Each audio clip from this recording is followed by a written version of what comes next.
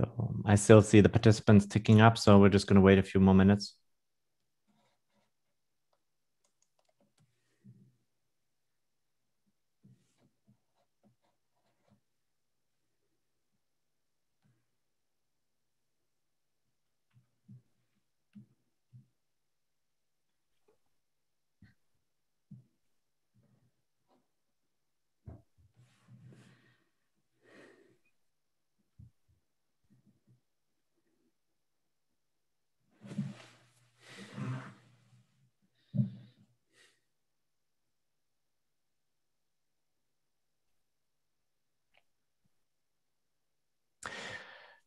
All right, it's 11:03. I think it's time to get started.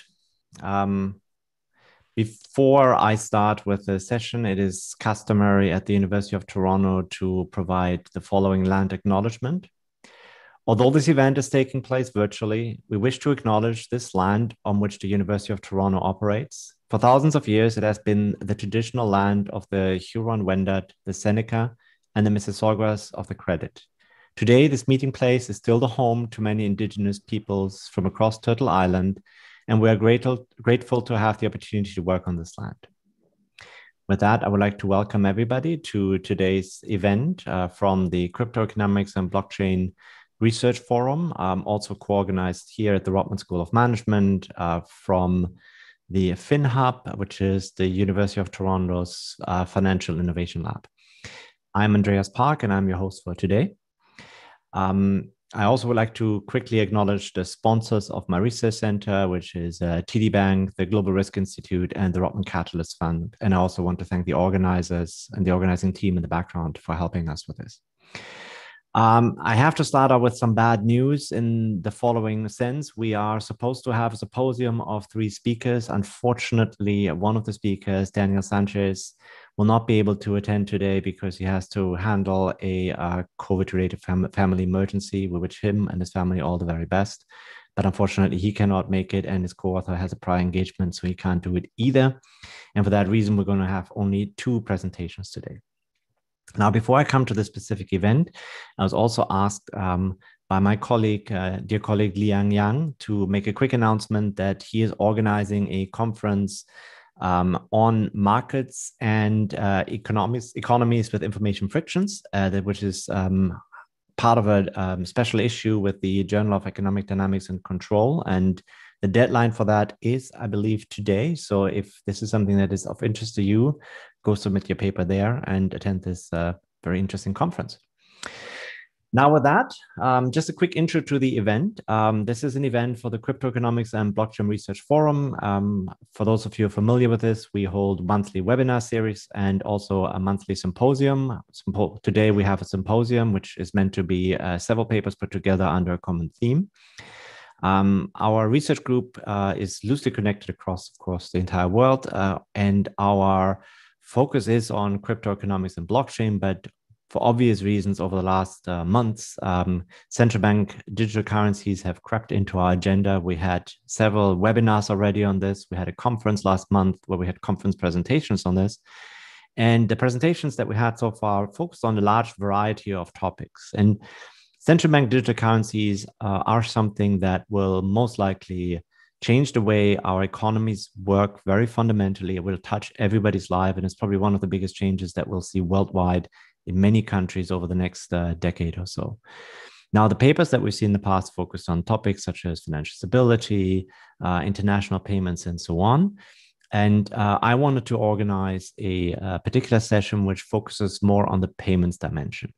Personally, I've been involved with the design of a design proposal for a CBDC for the Bank of Canada. And one of the topics that they emphasized very strongly was that they would like to see an improvement or increase in competition in payments. So we have 2 speakers today. We're supposed to have 3. And just to explain to you a little bit of the background, Angelika Welte, who is going to speak first, has done some very interesting research on the current state of our payment system and on the competition of it. And I'll let her, of course, speak to it. And Martin Schneider has written a paper which brings together the credit dimension and the interaction with the payment space. Daniel Sanches and his co-author have done something similar. using a similar methodology and approach, they reached slightly different conclusions. And I wanted to have both of these papers presented so that the audience gets informed, and also us as researchers, we get informed about, interesting questions in the space. Now, I've talked enough about this. I would like to hand it over to Angelika Welte from the Bank of Canada. I hope I get this right. Angelika, you are a senior economist there, and you are in the payments department. And I hand the floor over to you. Now, the way we're going to organize this session is we're going to have a presentation, which was going to be roughly about 20 minutes for Angelika. We then go straight over to Martin for another 20-minute presentation. And then we're going to have the Q&A. So I'd like everybody to hold off the questions, and I will be moderating the Q&A after. Angelika, now the floor is yours. Thank you, Andreas, for the introduction. So I'll be presenting our work on the distributional effects of payment card pricing and merchant cost pass-through in Canada and the US. So before I start, I need to make the usual disclaimer. So the views expressed in this presentation and in the paper do not necessarily represent the views of the Federal Reserve Bank of Boston or the Federal Reserve Bank of Kansas City, the Federal Reserve System, or the Bank of Canada. So with that in mind, so this is joint work between the Bank of Canada, so Marie-Hélène Feld and myself, and Fumiko Hayashi from the Kansas City Fed and Joanna Stavins from the Federal Reserve Bank of Boston. So, and it is an honor to present that today. I'm really impressed by the great turnout. I counted about 150 attendees. So that's a very good turnout, I think.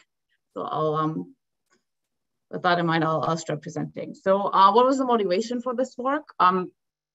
So in Canada and the US, we know that merchants generally do not differentiate prices based on payment methods. So when you go to a store and you buy something, then whether you pay with cash, debit, or credit card, you will pay the posted price that is the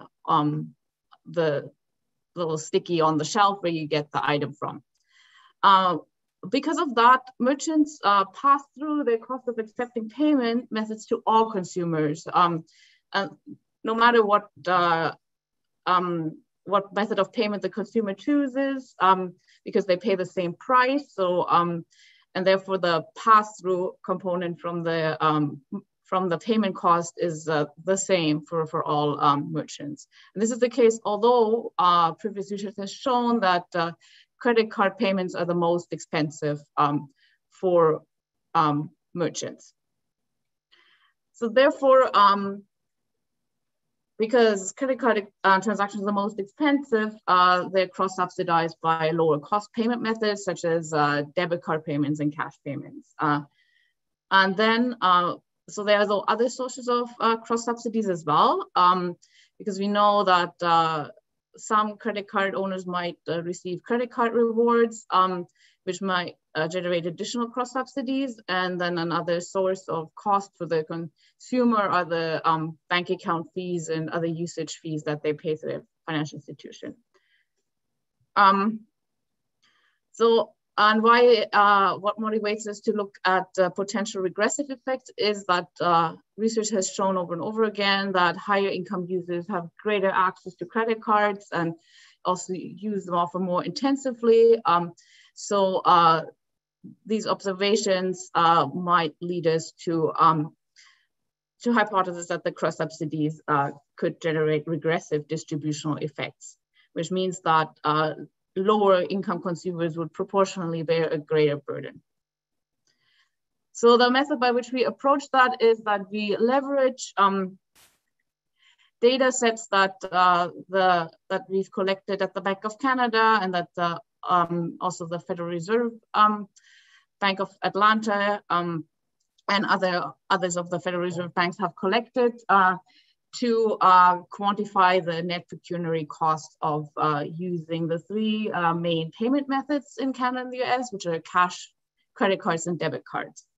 And the data that we have actually allows us to quantify this net pecuniary cost across different income cohorts.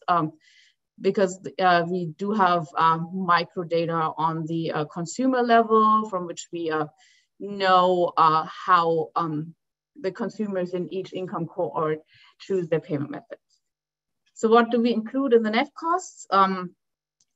First, the pass-through merchant cost of accepting the payments. And then second, all the fees that consumers pay to financial institutions. So that includes bank account fees, things like annual fees for credit cards, and also fees that the consumer might pay for making debit card transactions or cash withdrawals that are not included in their monthly package. One thing that I'd like to mention, we presently do not include interest charges on credit cards. So we only include the fees. We don't include interest in the net cost. And then lastly, we include rewards for credit cards as a negative cost, so a benefit. So we have rewards here for credit and debit cards. In Canada, most of the rewards are for credit cards, but because our US co-authors pointed out to us that in the US, debit card rewards are more common. These are also included. And then we asked the question whether low-income consumers incur a greater net pecuniary cost relative to the transaction amount. So what are the key findings? The key findings is that, yes, the highest income cohort pays the least as a percentage of their transaction amount, and the lowest income pay the most. And from this, we conclude that this may suggest these regressive distributional effects on consumers in both countries. And actually, all the three costs that I explained to you are channels for these distributional effects. So the merchant cost pass-through overall leads to higher retail prices for all. And then the bank account fees, especially in Canada, they are actually proportionally high. We find that they're proportionally high for low-income consumers. And then lastly, card rewards benefit high-income consumers. And the benefit from card rewards here is both from the fact that they have credit cards more often, that they also more likely to have rewards packages. And when they have rewards packages, they're also more likely to have these premium cards that pay higher rewards. And we conduct a number of robustness checks to look at the different assumptions of the model. So in these robustness checks, for example, we vary the pass-through rate. So in the base case, the merchant passes through 90% of the cost to the consumer, but varying that in between, let's say, 75 and 100% doesn't change the overall results. Just changes them quantitatively, but it doesn't change a pattern of the regressive distributional effects. And then other robustness checks that we conduct is by looking at whether what the effects are when merchants serve only certain income cohorts, but still the regressive distributional effects remain. So I'll go now into showing you some of the quantitative results. So one of our main findings is that merchant pass-through actually contributes most of the pecuniary costs. This is a very interesting finding because of the three costs that we consider, the merchant pass-through is the cost that the consumer is not aware of, right? Because it is rolled into the price of the item that they buy.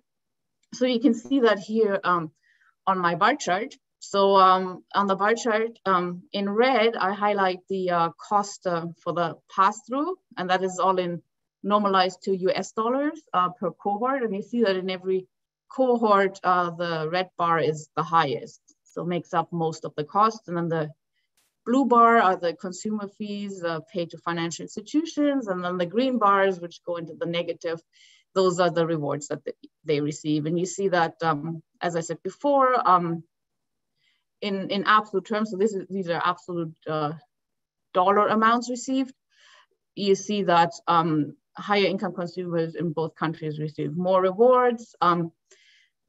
Overall, they also do incur higher costs. But please keep in mind that these are not normalized by the amount spent yet. And then in gray, what I show here is the induced merchant costs. So we calculate from data on merchant costs that we collected in a merchant survey.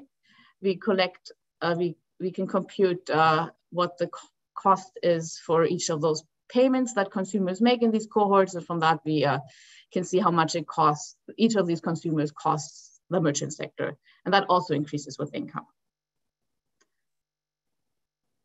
So next, I'll show you how the proportional costs play out. So on the left for Canada, you see that when we look at the per dollar cost, we see this regressive effect. So per dollar spend, a consumer in the lowest income cohort in Canada, which is someone who lives in a household with a household income of less than $25,000, pays almost 1.8% in pecuniary cost for these payments. And that goes down to 1.21% for someone who lives in a household with an income of more than $135,000. And then the pattern on the right for the United States is similar.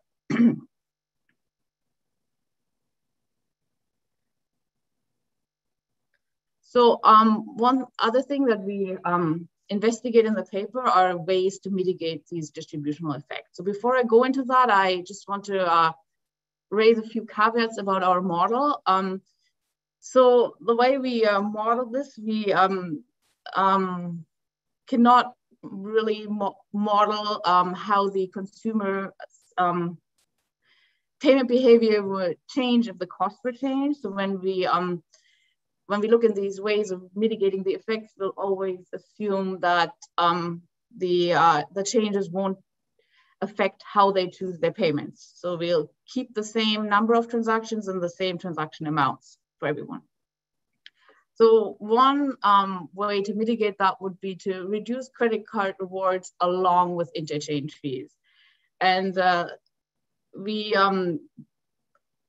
because our model cannot really accommodate these changes in payment behavior, we look at a modest decrease in credit card rewards, and then we reduce the interchange fee in such a way that the reduced cost of the rewards for the issuing sector, so the bank, is exactly offset by the change in interchange fees.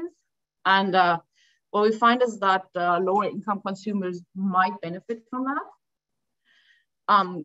And that arises because, well, they experience a reduction in credit card rewards, but also the pass-through from the merchant through the interchange fee channel is lower. So overall, their net pecuniary cost might go down. However, there are lots of caveats associated with that. So everyone who's worked, any research on card payment system, I think you're probably all aware that this is a two-sided credit card payment system, and that when one changes the cost of the fees of the rewards on one side, that there are lots of subsequent effects and externalities that need to be taken into account.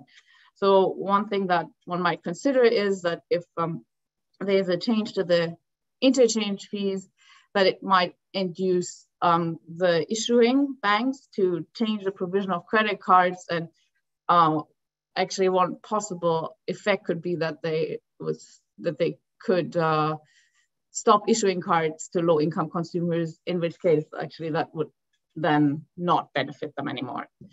So one has to be very careful in interpreting these results, because we don't take into account these externalities and subsequent effects. So this is a partial equilibrium model. This is not a full equilibrium in a two-sided market. So similarly, one could change a fee structure associated with bank accounts, and that will reduce regressive effects stemming from account fees.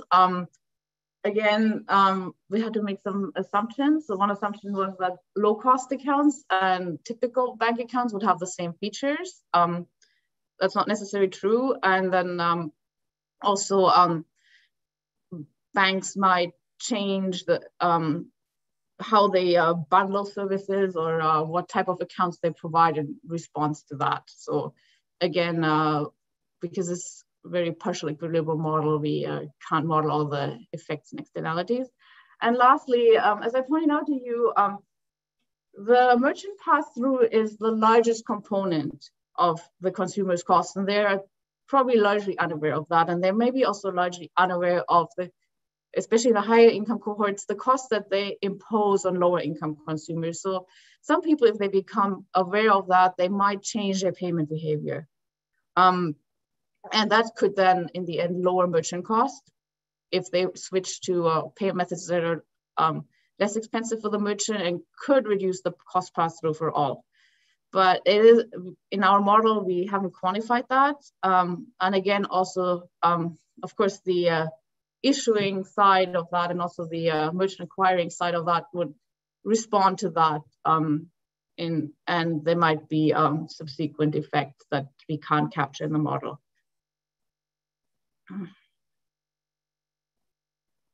So I just want to conclude with some remarks. So we use a simple model actually to quantify these net pecuniary effects, and we can show with the model that card payments induce these regressive effects, and our findings are robust to the assumptions of the model.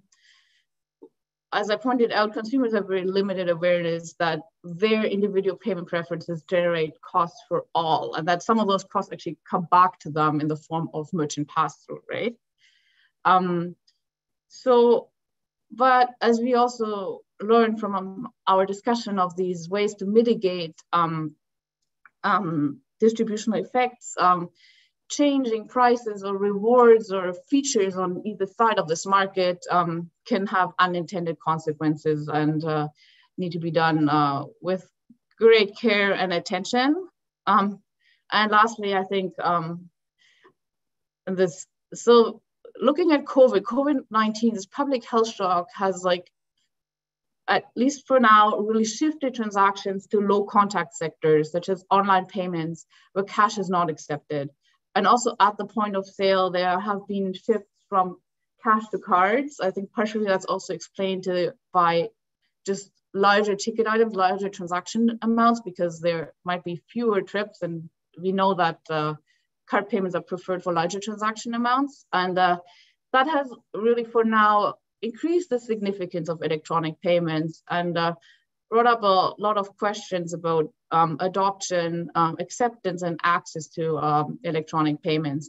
So right now, I think I have another paper where I look at the cash card ratio during COVID. It's not clear yet whether these are permanent or transitory effects, but it is definitely something that we are monitoring and we're looking at. That is very relevant for the Bank of Canada, not only for CBDC, but also because the Bank of Canada is the sole issuer of cash in Canada, and therefore looking at all the shifts in the payment methods, particularly at the point of sale, is very important for us. Thank you. Thank you so much, Angelika. Now, I already see some questions in the Q&A. I would like to encourage everybody to post more questions in the Q&A, but I would like to postpone the direct discussion of that until the end of the second presentation, which is coming up now. The paper we're going to listen to next is authored by Martin Schneider and Monica Piasesi. I hope I got that name right. And I should apologize maybe for the highly Germanic tilt of today's presentation. This is entirely unintentional and endogenous to the papers. And with that, I'm going to hand it over to Martin, and the floor is yours. Thank you, Andreas. Thanks for putting together this session, and then also for having us on the program. And Monica is half Italian, so that brings international flavor. Okay, so this is a theoretical study of central bank digital currency and related innovations in payments provision. And there is a rapidly growing literature on this that looks at a bunch of different proposals. For the purposes of this talk, when I say CBDC, I'm going to mean interest-bearing reserves account for everyone. And the new thing that we bring to the table, this discussion, is that we understand the CBDC as a competitor in a market for liquidity, broadly speaking, where this market for liquidity includes not only bank deposits, there's been a lot of discussion of competition between CBDC and deposits, but also credit lines. And this creates sort of a nice connection to Angelika's paper, which pointed out how credit cards are an important means of payment for households. When I say credit lines, I want to think even more broadly also about credit lines to firms, as well as all the way to, say, custodian banks providing intraday credit to their to asset managers, where they have so the asset managers have the funds at these custodian banks. And so this space, this market for liquidity, is currently dominated by commercial banks. And that means that the same intermediary offers both bank deposits and credit lines. This exploits a complementarity. If whenever you draw down a credit line, then that becomes a deposit account in the banking system. This means that balance sheets can be shorter than if this was done by separate intermediaries. And this lowers operating costs if the length of the balance sheet is costly. That's the key intuition in our model. And then the implication of that is that CBDC is not complementary to credit lines. At least we don't have a proposal yet where governments also provide credit card. And that means that then CBDC is beneficial only if it is a lot cheaper to produce than deposits. The basic mechanism, as we'll see, is going to rely on an externality among liquidity providers, and therefore it applies not only to CBDC, but also to stable coins and to money market funds, which are other kind of deposit-only providers of liquidity. Okay, so let me briefly relate to the literature. So in the theoretical literature, there's been the first round of comment. It's been, well, we can provide conditions under which this doesn't really matter that we have CBDC, roughly because people now bank with the central bank, then the banks can get funding by getting loans from the central bank, and then this sort of just offsets it, and allocations, the real effects are the same. These types of results are not going to hold in our framework, because in our framework, the length of balance sheets at intermediaries is costly. Okay? And so we want to have a good payment system in our world is one in which the balance sheets, the asset management that has to be done is relatively short, because it all is costly. There are a couple of other effects that have received attention. There is the interesting paper of Daniel and Todd Keisler, which they unfortunately can't present here, which has this effect that if deposits are important for banks to fund investment projects, then competition from CBDC can kind of constrain lending. That is something that we're going to not have in our setting, because our model will be one where banks basically just provide liquidity. And they do that in these two ways, with credit lines or with deposits. But this kind of money supply is not important to fund investment. So we're going to explicitly not have that. Also, an important consideration is market power, which we're also going to have to be completely absent. We're going to just focus on the new thing, which is this interaction between credit lines and deposits. And here we draw on the corporate finance literature, which has argued that credit lines can be part of optimal liquidity provision, and has provided evidence of this complementarity of deposits and loans at the individual bank level. Then here's going to be about how does this work in general equilibrium when there's these different, there's competition between payment instruments. All right, so I'm going to sketch the model. This is basically a neoclassical growth model with a twist, which is there's unpredictable liquidity needs, and then those need to be met by getting payment instruments.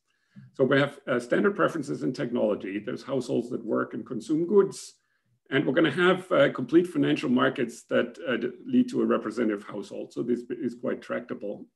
And there are going to be competitive firms that make goods from capital labor and also make capital from goods. And then the role for money or payment instruments more generally comes because of liquidity constraints.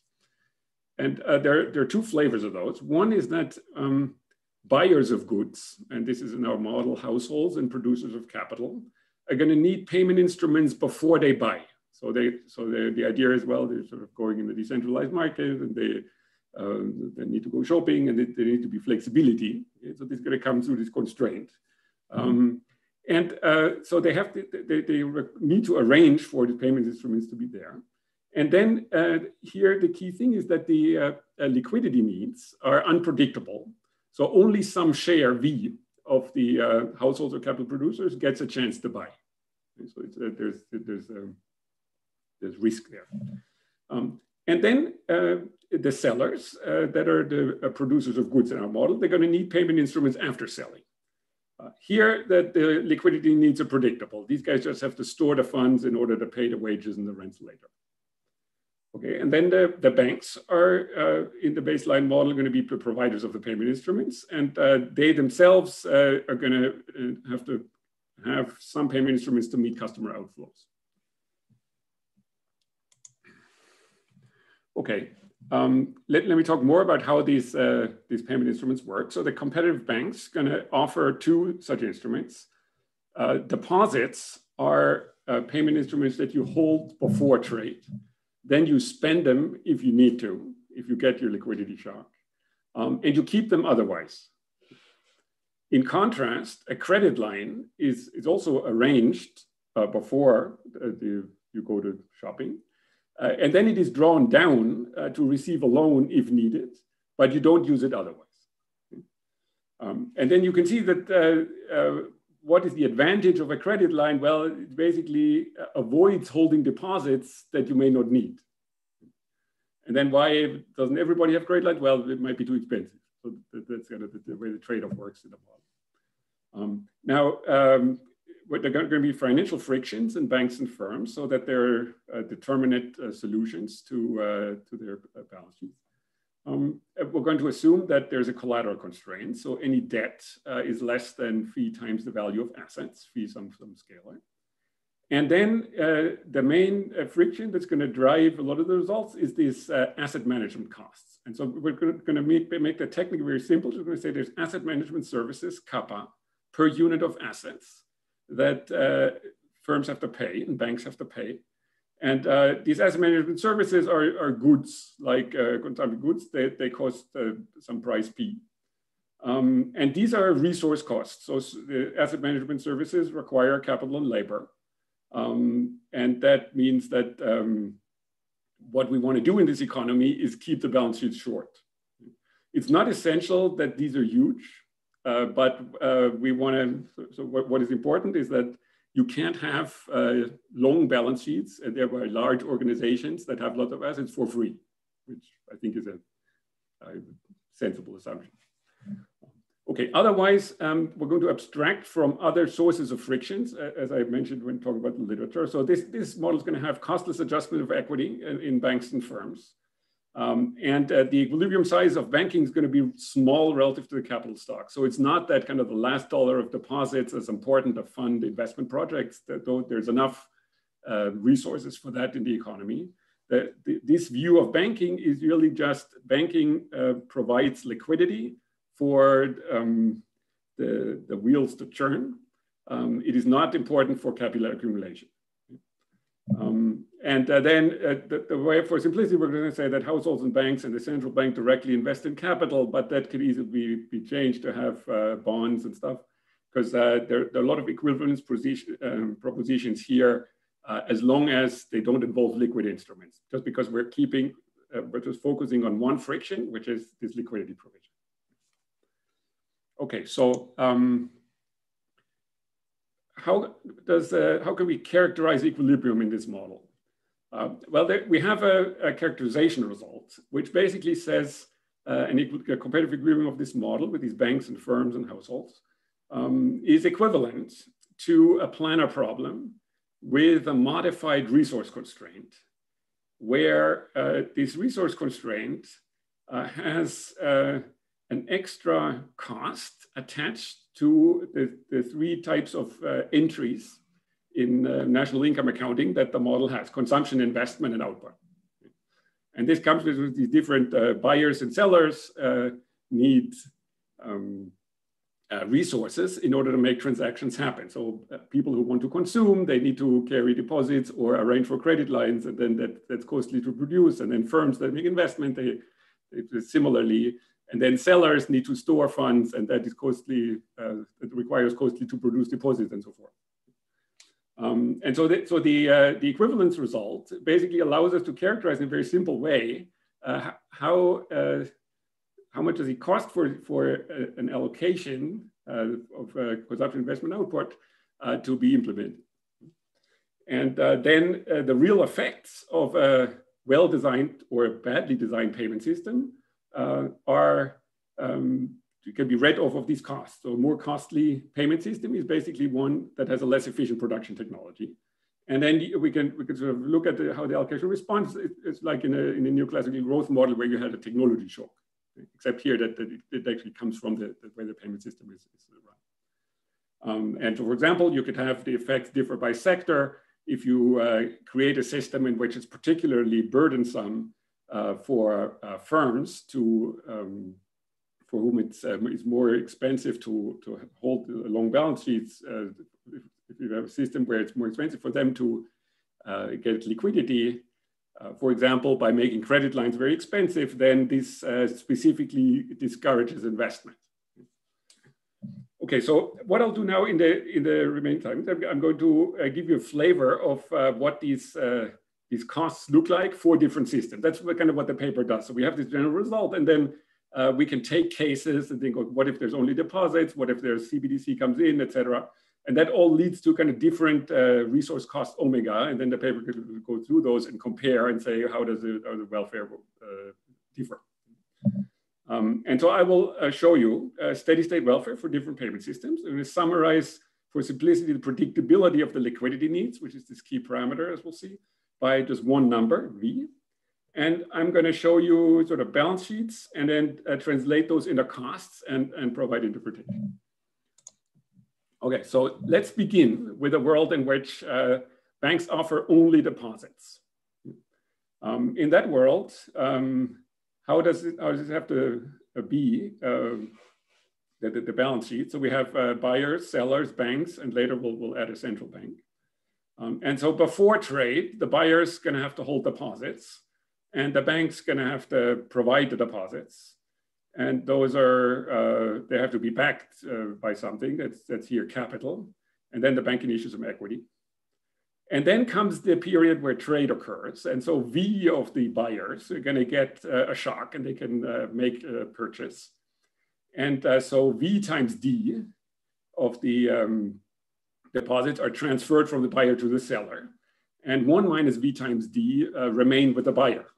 So there's some guys that got unlucky, so they can't consume. And so they have to hold the deposits for another half period after trade. And in the second period after trade, the bank's balance sheet remains the same, because just this, what's happening is that there's just a swap of whose assets is the bank holding as liabilities, but that doesn't change the overall balance sheet of the bank. Okay, and so then because it's costly to have these deposits, people want to minimize, we can kind of relate these from these liquidity constraints to consumption and investment. And that's sort of the calculation that we do in the paper in order to come up with the overall cost of this system. And so then there'll be an explicit formula for these costs omega that I showed before. And we're not going to go through the gory detail of what this exactly looks like, but I'm just flashing this in order to show you that it's simple. And so if you look at the paper, this is sort of something that is quite tractable, one can interpret easily. And so the message from this is that what is banking with deposits? How does that work?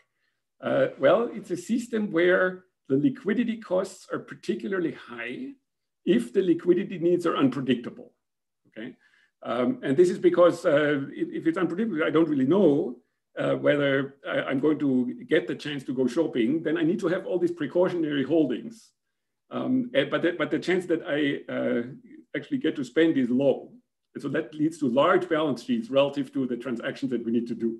Okay? And so in such a world, these deposits are particularly costly.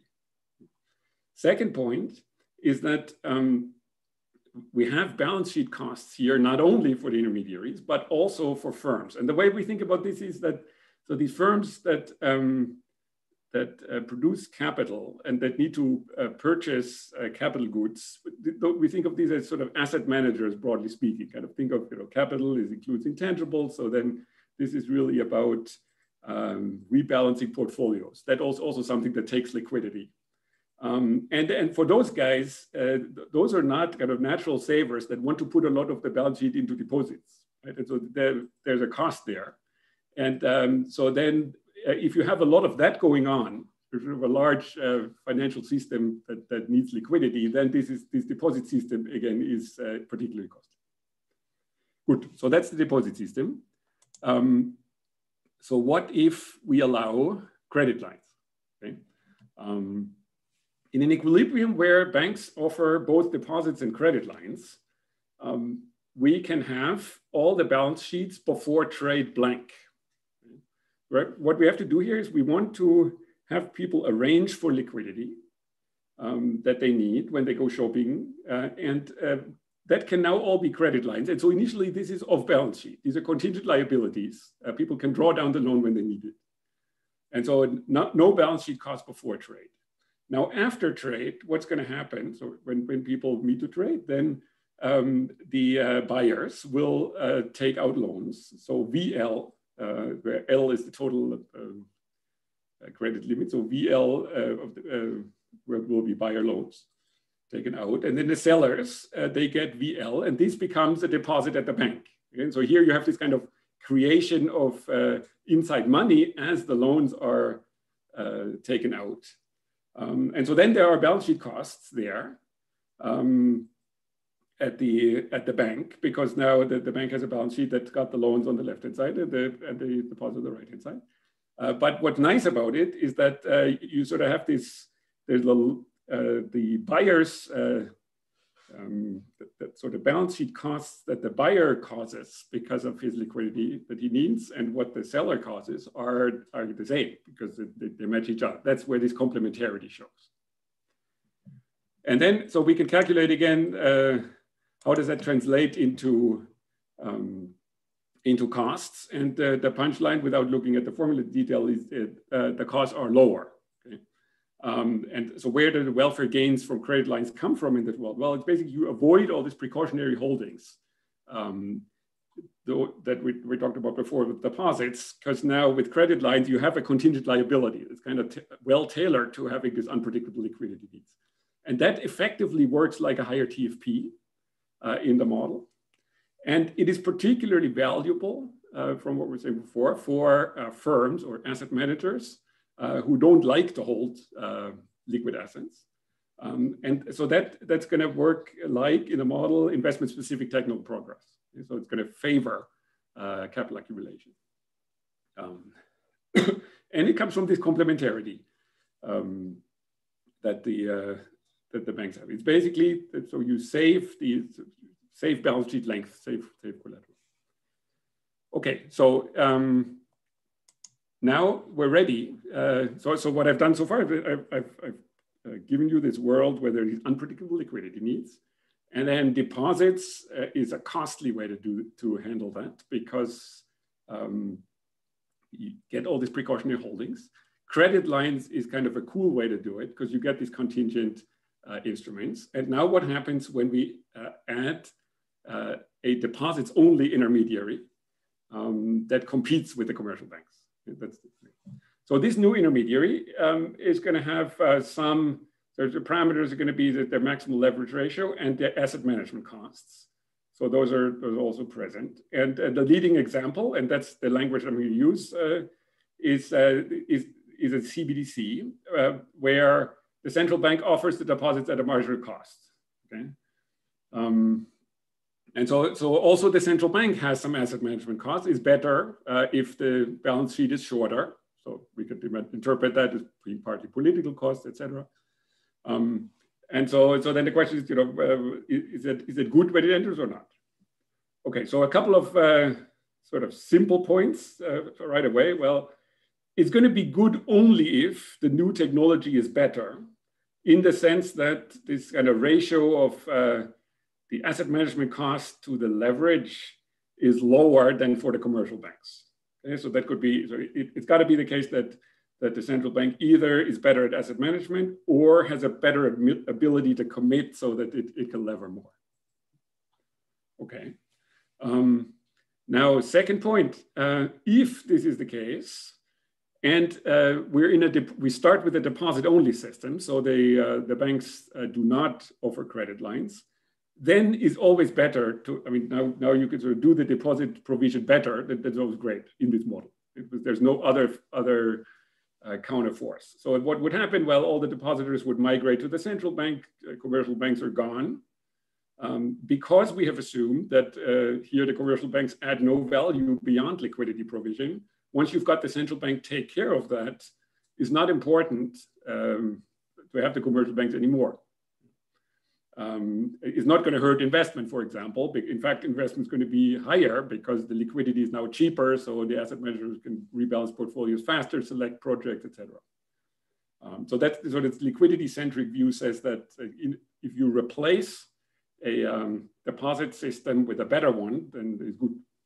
Now, so the interesting question is, what if we start with a system as we have it now, where there's both deposits and credit lines that are complementary, and now comes the entry of the CBDC.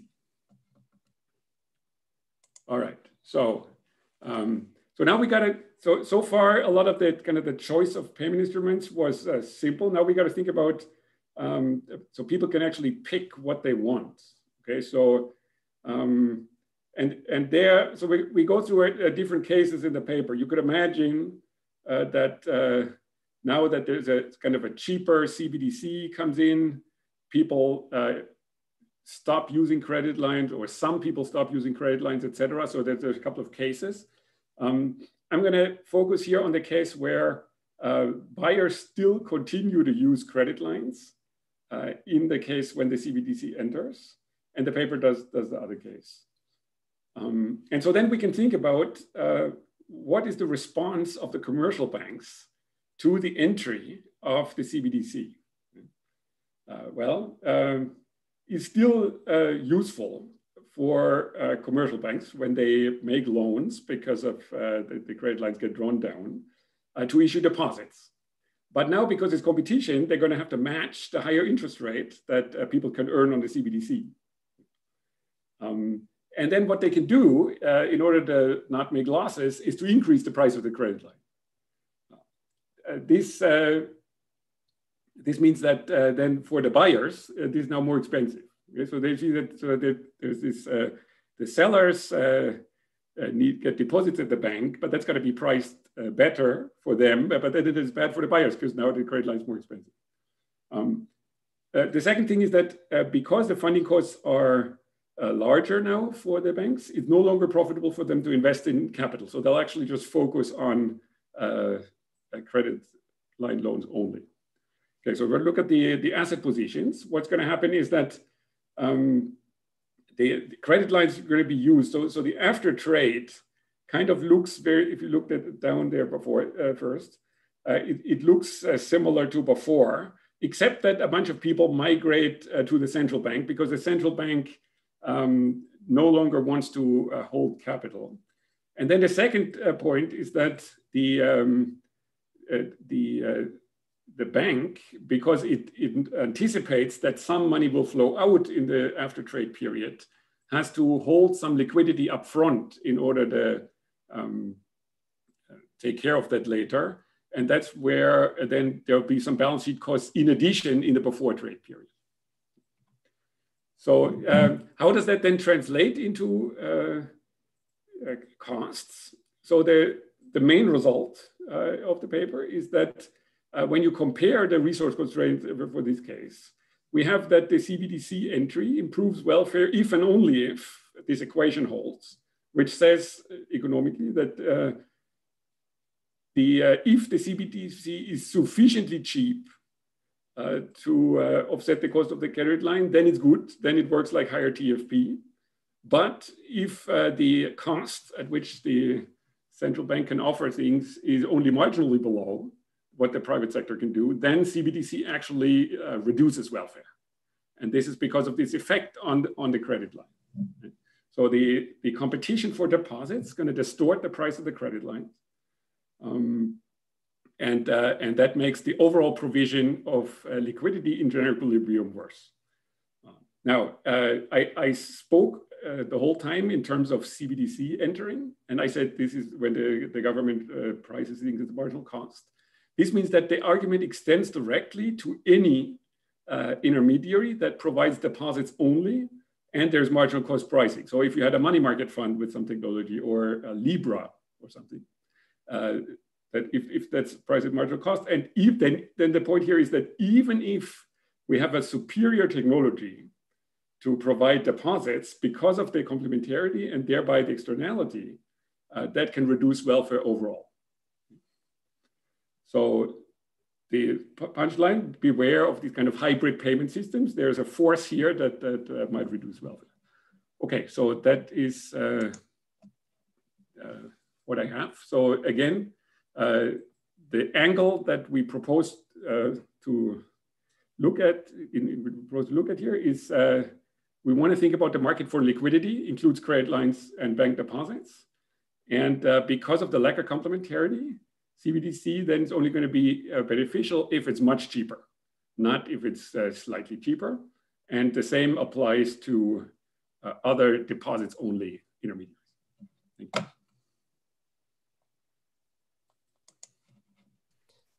you. Thank you so much, Martin. We have a very active Q&A session with many questions that came up. And I'm going to go right into it. But I just have one very brief question for you. And so this has to do with speed, right? So as I understand it in your model, you have to take a deposit. And so you have to move money into the deposit, right? And so this is like a stationary thing if you want. Now, imagine a world in which you have a credit line in which you can move very quickly from your commercial bank account into the CBDC and then use that as a means of payment. Now, there is a question of whether, no, so this essentially means like you can draw down your, like you go to an ATM and withdraw cash, right? And use that for payments. Is that have any effect? Is there a particular friction that you assume that is not visible? Okay, so, I mean here, so it is, yeah, so I went quickly through the part where we have both competing. What happens is that people can migrate.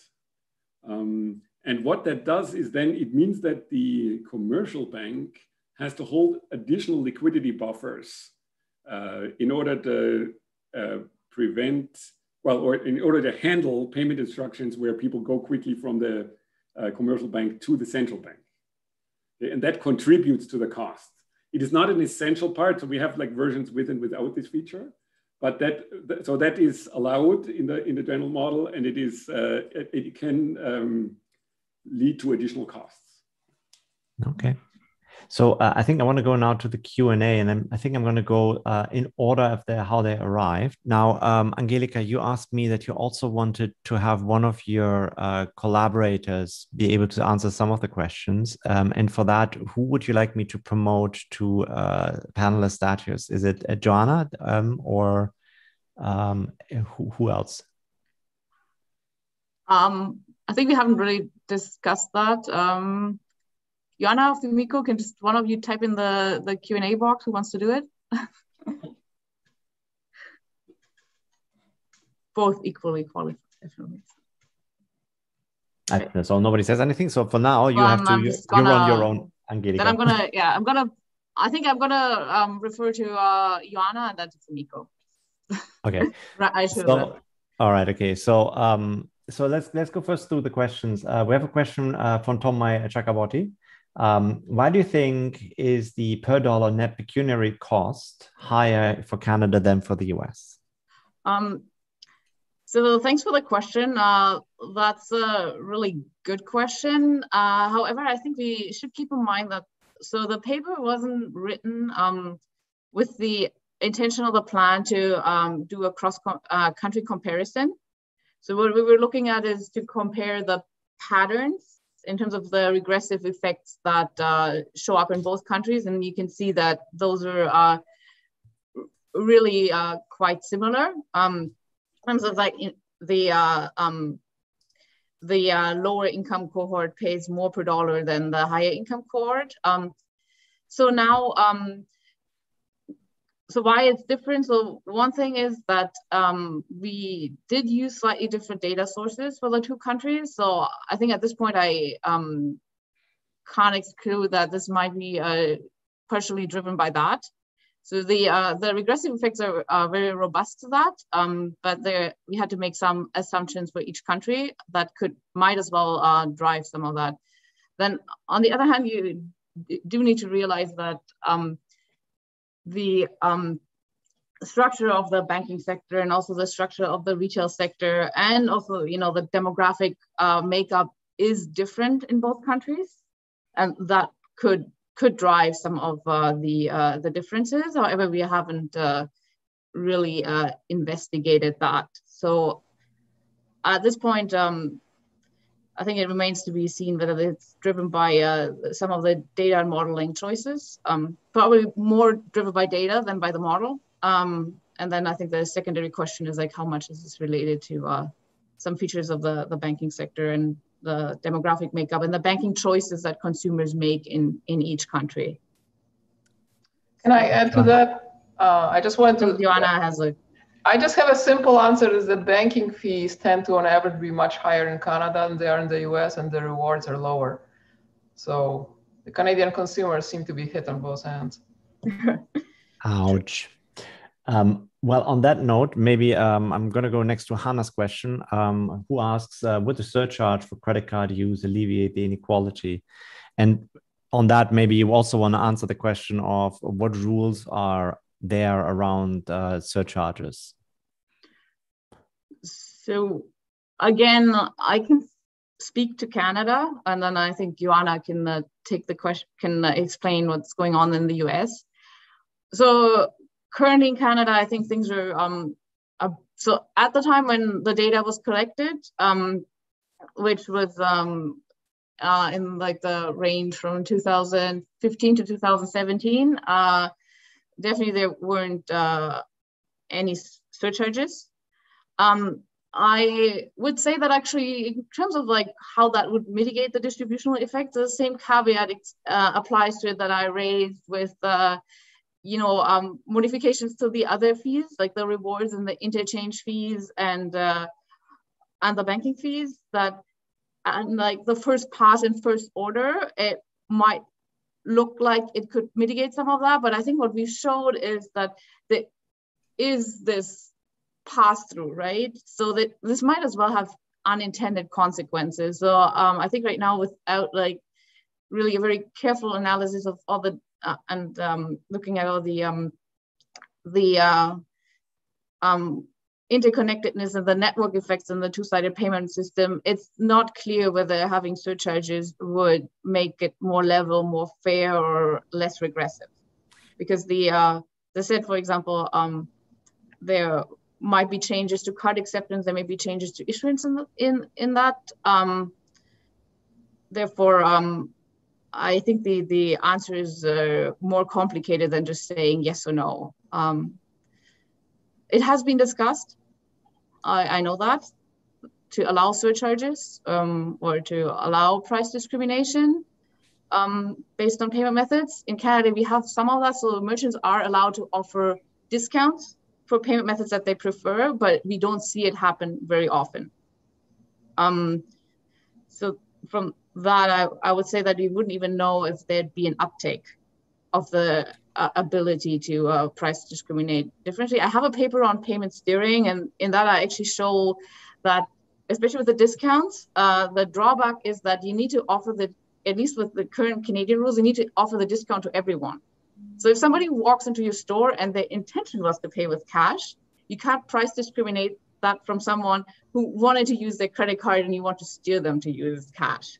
So the discount has to go to everyone, and that would then effectively really reduce the price for the merchant for everyone, which is similar to the pass-through scenario. But I think there are just lots of factors and lots of subsequent effects that have to be taken into account to give a clear answer of whether surcharges would level the take away the regressive effects. And I think Joanna can speak to the surcharge. Yeah, so in the US, surcharges are allowed, but they're extremely rare, except for gasoline stations, which I'm sure everybody's aware that they often have price differences between cash and credit cards.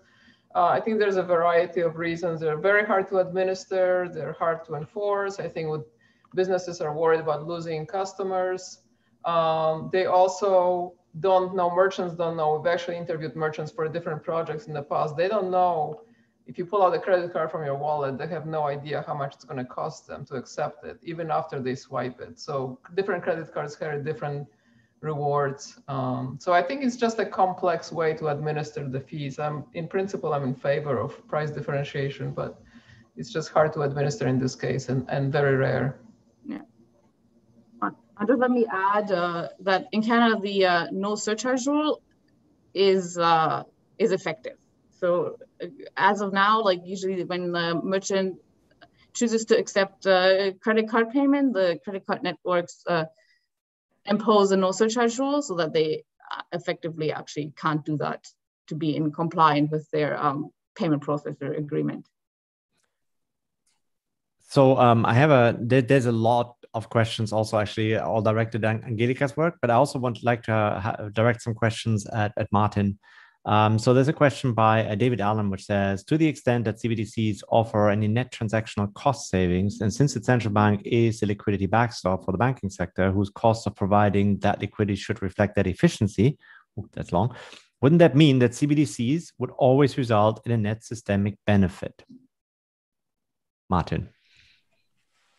Yeah, so thanks. That's an interesting question. So the way that I would think about that in the model is that, so what is a crisis? That could be a period in which the commercial banks cost relative to the leverage that they can have, their constraints tighten. So then the effective cost of providing liquidity from the private sector goes up.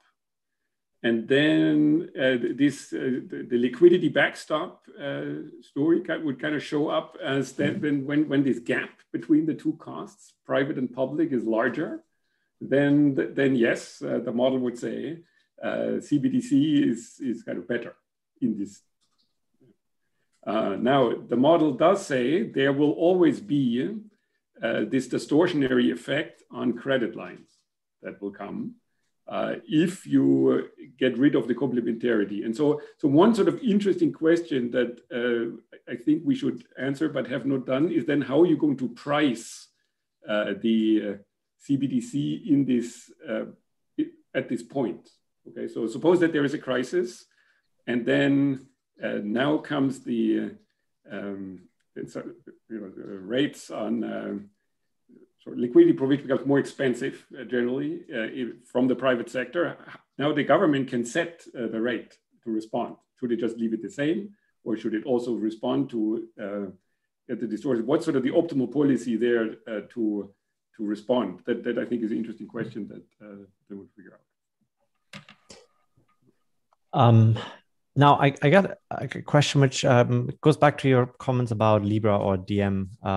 And I'm wondering, so to what extent is it actually the problem here that, say, these networks are explicitly just for payments, right? So if, for instance, you would have a situation where DM would also allow what they promise to be like a new financial infrastructure where they also have credit, would that change any of the implications that you have? So that you literally have two competing payment systems running alongside one another, both with actually provision of credit. Yeah, and, okay, and with that is the question. So let me just add one thing. So is the problem here really that you just lock up essentially deposits in some form when you run a stablecoin system like DM? Yeah, exactly. Right. So yeah, so the basic cost comes because you're running the payment system with longer balance sheets. If you look up the deposits backed by some bunch of assets that's not itself involved in liquidity provision. All right. So if it was a credit card loan, even maybe, so if there's liquidity provision on the asset side as well, then that's good. And if there's a new infrastructure with that, and that is cheaper, that's great. But if it's just taking a portfolio to back deposits, then that is only great if it's much better. That's okay. So I want to be mindful of time. So we have the session is scheduled for another 7 minutes. Now I want to ask a few more questions. Angelika, maybe you can try to be very brief in terms of the answer that you can provide here. So I have a question from Naomi D. And she asked, you distinguish between credit, cash, and debit cards at the beginning of your presentation. Does the rest of your model work equally well for these three forms of payment, or do you think it would be interesting to distinguish between them because they have different characteristics? Yeah, the model works equally well for all of them. And just keep in mind we're using directly observed behavior. So we don't need to model the payment choice of the preferences because the payment choice is revealed to us. So. All right. So then there was a follow-up question. I'm just trying to find it, which would go on this and this. What is it? So this is by Miriam Ibrahim. I'm wondering about the alignment of the forms of payment to socioeconomic status. Is there a correlation of wealth to credit and poverty to cash payments? So we have a correlation between income.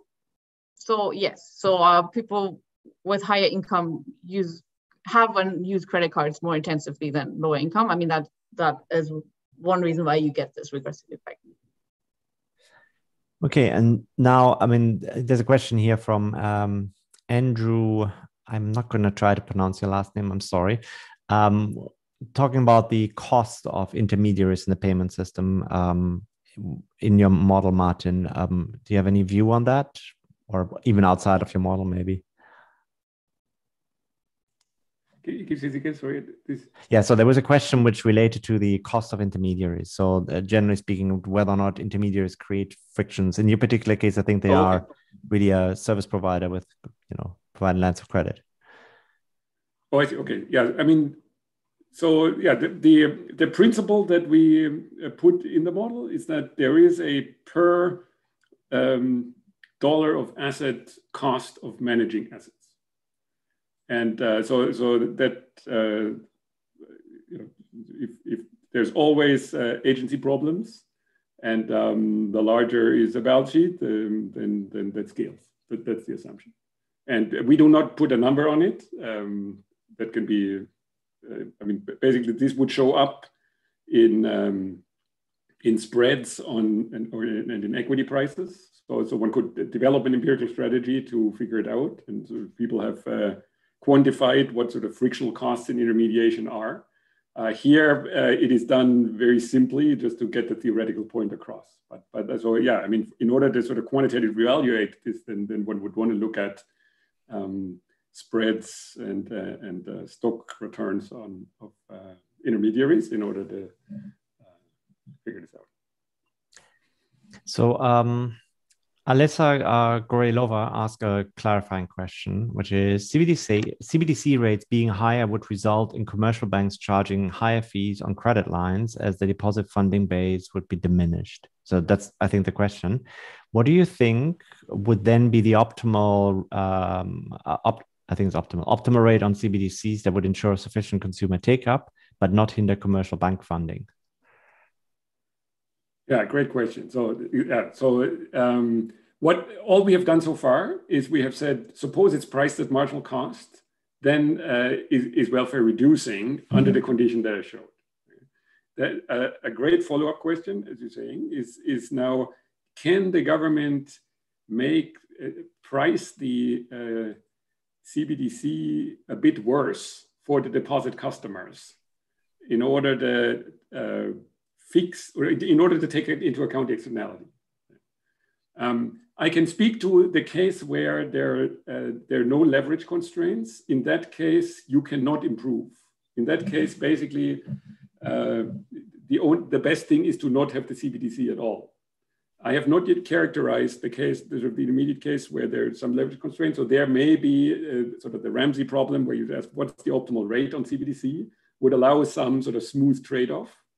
That is something to be determined. But it's so, and I mean, more generally, I mean, this model is also kind of, I mean, why is this so stark in the case of the when there's no leverage constraint?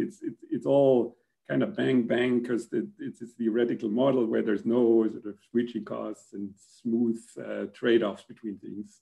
If you had those, presumably you'd sort of get some interior thing where there's some optimal rate, but it's probably going to be the optimal deposit rate is going to price things above marginal cost. Okay, I want to ask one last question so that we're not running over time because you know, our events team doesn't like me running over time. And so this is a question by David Allen, which asks, the analysis of the impact on retail prices of credit card payments seems to ignore the impact of high inventory turn rates, which lowering merchants' inventory finance costs and hence improving profitability. That is also reflected in part in a reduction in prices. Of course, debit card use would theoretically do the same without the regressive externalities, but even so, it seems that would at least reduce the regressive impact of credit cards to some extent. Was this effect considered? Sorry, this is a long question. Well, it has a short answer, and the short answer is like, no, this effect was not considered. And as you point out, I think you maybe, are you alluding to some sort of cash in advance constraint? I'm actually not quite clear how it would reduce the inventory cost. So I think I would have to think more about how that works. And as I said, in our model, we when we look at these scenarios, we keep the payment behavior as observed. So this is an interesting question. I think I would just need to think a bit more about how that is related. We don't have a full model here of how the merchant manages their other business line besides payments, right? So. Okay, so sorry, I have one raised hand. Maybe we're gonna take one live question and then, so this is a question by Xavier. Daniel, I don't have the power to unmute somebody. Maybe you can do that quickly. There you go. Xavier, you can go ahead and talk.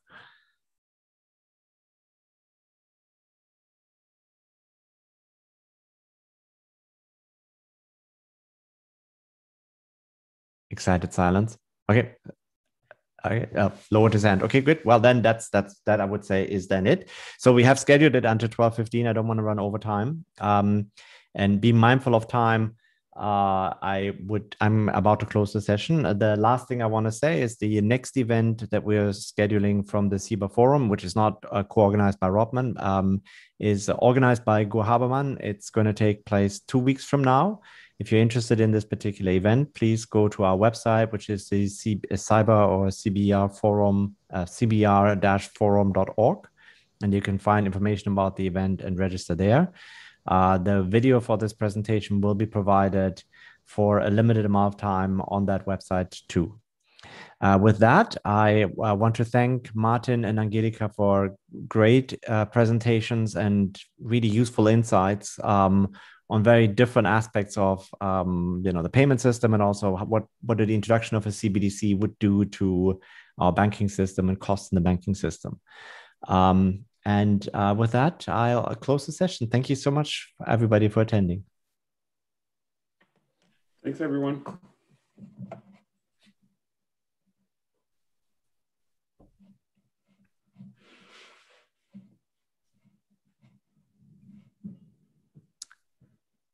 All right. Thank you, Martin. Great. Thanks. Good to see you. Great to have you.